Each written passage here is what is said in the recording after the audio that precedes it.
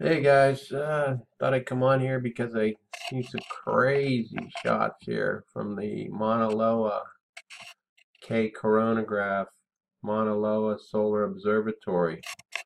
And having all that controversy about Solar Observatory in New Mexico getting shut down and whatnot. This site was down this morning when I checked it, but I pulled up the latest movie. This is for today. See, it's running. So it's running up to around 20 something UTC, which take 5 off of that, 15. So we're looking at around 3 p.m. today, Eastern Standard Time. And we still have some of these circular objects here that pretty much remain stationary, although they do move around somewhat. And from my understanding, this is sort of a well, it's gamma enhanced photograph of the sun from the Mauna Loa Observatory in, I think, an infrared spectrum, if my memory serves. But it also, I believe it picks up maybe some magnetic signatures. But I've never seen it like this. This is crazy. And this is running on, see, these are the minutes flying by. So these objects obviously aren't moving this fast, although they're moving pretty fast to make it across the screen that quick. Maybe it's just infrared. Maybe it's not something magnetic. I'm not sure, positive, honestly. But nonetheless, you get some great shots with this K coronagraph. And look at all this stuff. This is a telescope from the Mauna Loa in Hawaii Observatory, shooting directly at the sun, and this is the occlusion disk to cover up the sun, of course, so you can see everything around it because it's a coronagraph. The corona is the part that's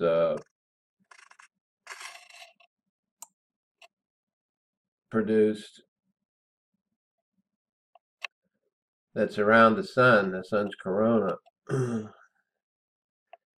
anyway, this stuff, obviously, I don't believe it's near the sun. It's closer to Earth. But could this be a debris field from Nemesis?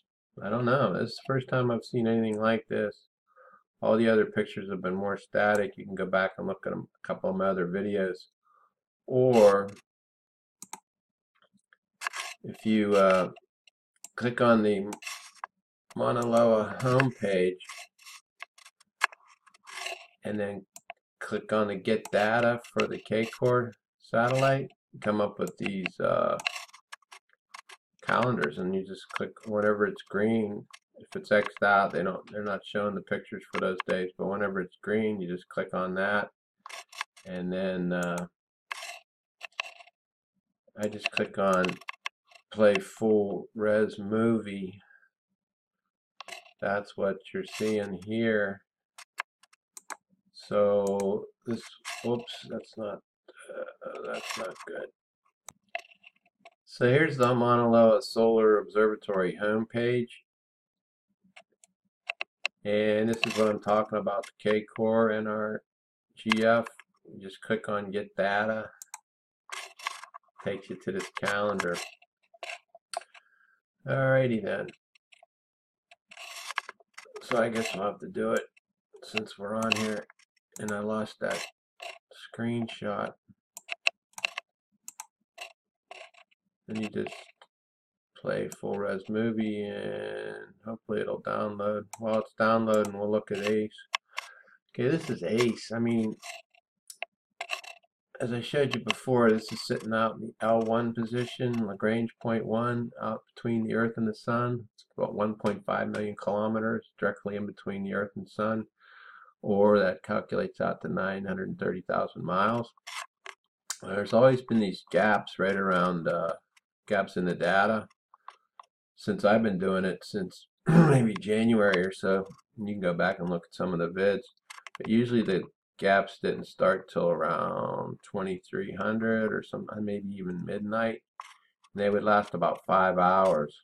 Well, the gap on the last thing I made, it looked like it was a larger gap, but never seen one quite this big. This is starting way back at 2230, and it extends all the way to 630. So that's an 8-hour gap in the data. So that would suggest to me that perhaps big planet, Nemesis, getting closer to the 8th satellite, blocking the data from the sun. But that, if it were a solar body, though, why wouldn't we be picking up data from it? So maybe, I don't know. It's crazy. Who knows?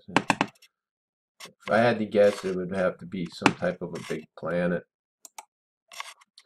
Now here's the space weather I pulled up the last 300 frames to run. I pulled it up about 20 minutes ago.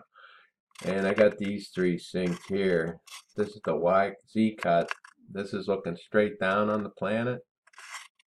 This is the Y cut, which looks sort of like sideways view, looking straight across the planet from an equatorial viewpoint.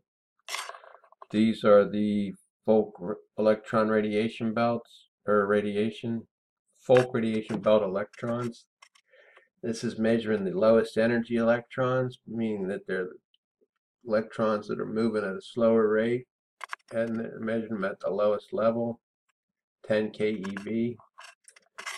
This is the highest electrons, the highest energy ones that are moving faster, and this is measured at 4000 keV or 4 MeV.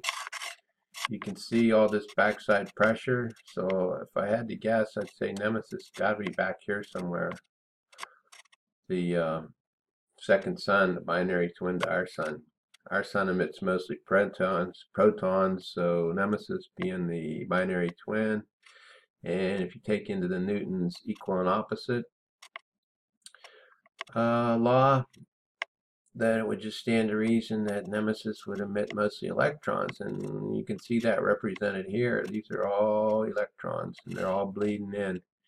And this is our normal bow shock right here, because this is the sun side of the Earth. This is just an occlusion dish. This is the actual size of the Earth here.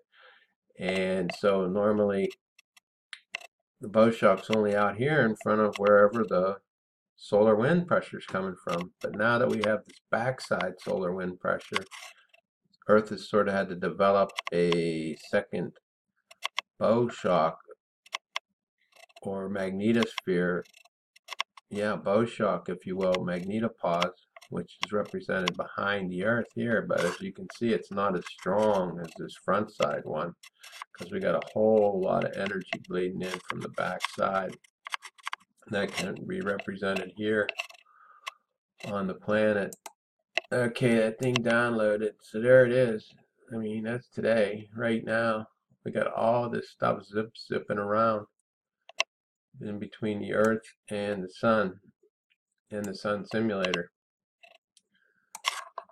Speaking of the Sun simulator, this is a link that I'll put below the video. This gives you the different types of orbits. There's the polar, sun synchronous, and the geosynchronous. Okay, that's the geosynchronous. This is the one where most of the satellites go around, the weather satellites and so forth. That's at 22,236 miles above the Earth. And it's an easy orbit to maintain. So that's why they use it. They park them satellites out there. Polar orbits, don't really encounter them too much as far as what we're looking at. But I wanted to touch on this sun synchronous orbit. This isn't like would mimic the sun. So in other words, to get the sun simulator up there, it would have to orbit at an altitude between 700 to 800 kilometers. So that's allows the satellite to pass over a section of the Earth at the same time of day, every day. So that's the sun simulator, has to be at 700, 800 kilometers. And then of course there's the geosynchronous orbit, which I mentioned Now, people wonder, how can these planets be so close and not create havoc upon the Earth? Well, the electromagnetic force is the strongest, of course, is strong nuclear, and we don't. That just holds the atoms and stuff together. So that's why when you break the atom, that you have a huge explosion, atom bomb. The next one's electromagnetic, and the smallest one is gravity, 10 to the minus 40th power. So that's how there can easily be large planetary objects within close proximity to the planet and not be wreaking that much havoc gravitationally. Now, we have had some oceans receding and so forth here and there, which I haven't seen anything reported as of late, and I would suspect that's due to these large celestial objects being close to the Earth. But other than that,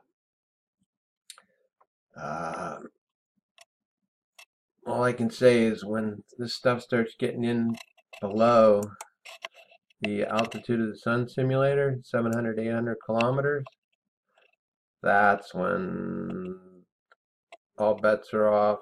They're not going to be able to really hide it too much anymore. And from this picture here, this would suggest to me that there's some stuff getting pretty darn close. I noticed yesterday, or maybe it was the day before, that these purples and blacks are starting to come back. So that's indicating heavy electron strength, in my opinion. And just real quick, we'll recap this. There's the IMF, that's the interplanetary magnetic field lines. They're generated by our sun, and they connect only to the 9 planets. And as you can see, there's way more than 9 electromagnetic field lines. So that would suggest to me that the Nemesis sun is connecting to our 9 planets, along with its 7 planets, and our sun's connecting to its 7 planets. So theoretically, that would make about 32 interplanetary magnetic field lines, which I've never tried to count them, but it could easily be 32 in here, or close. So we let that play through a second. I don't know. I can't think of anything else to say right now. Plus, I'm running out of time, and you guys probably quit listening anyway by now. Please leave some comments down below. I get very little feedback, and for me to keep doing this stuff, it helps to get a little feedback anyway.